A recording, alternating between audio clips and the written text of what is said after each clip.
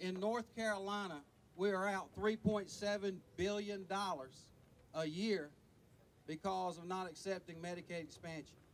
Now imagine $3.7 billion taken out of any industry in North Carolina.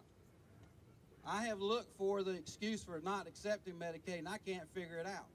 And I've had some pretty smart people trying to convince me both ways. It's absolutely something that has to be done. But that's only one problem. The second problem is big healthcare conglomerates like Vid6 Health. Absolutely. Vid6 Health came to Belhaven and told our community they were going to maintain and strengthen our hospital with a big smile on their face. They're going to increase the amount of services that were provided. When their executives told our community that, they have admitted to me since that they knew they were going to close our hospital. These big conglomerates are coming in some of these small towns and killing these small hospitals in order to drive those patients to their other facilities.